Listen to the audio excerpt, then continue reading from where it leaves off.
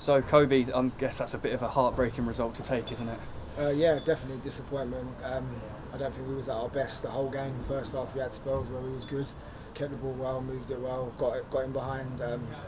Didn't really take our chances, but you don't do that. You leave it 1-0. There's always a chance they can score. And in the, what was it, 9 added minutes, I think they scored in like the 4th or 5th. So yeah, very disappointing. Obviously, well, AJ spoke after the game when absolutely he wanted to see the defence shore it up a bit. I guess we did see a sign of that today. Obviously, we conceded late on, but is there encouragement there? Yeah, I mean, you can always look at good and bad throughout 90 minutes. There's always good things and bad things to take from the game. Obviously, the bad thing is conceding. Definitely, everyone in there is gutted because we should have left with a 1-0 at minimum. Should have scored a few more, but definitely should have left with a 1-0. But like I said, you don't take your chances and you don't defend your box in the last few minutes.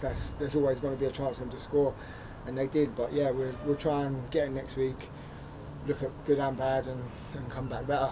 Particularly in the first half, we created a lot of chances, and that was something that you and Kean and Hadji were doing yourselves. Obviously, you guys were passing it through the back line quite well. Is that something that the gaffers told you guys to do, or is that something naturally? Yeah, sorry, definitely. We're always encouraged to get on the ball and try and look forward. The best pass is always the forward one, so that's what us three is, as the back three, back five, if you like. Us five try and get on the ball and try and play the strikers in, play midfield runners in.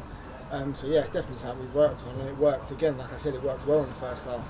Second half, not so much. Don't know what was not clicking, but yeah, we'll pick ourselves up and go again. And obviously, you missed the first couple of games. You had that problem pre-season, so it must be nice to finally, hit the ground running and get into the side now. Yeah, definitely. It was the first 90 minutes, well, more than 90 minutes, and it's like over 100. But it was the first time I played a full game since, I don't know, a couple of months now. End of last season, because pre-season you obviously stagger your minutes and whatnot. But yeah, it was good to play in front of the fans for the first time, and hopefully many more to come.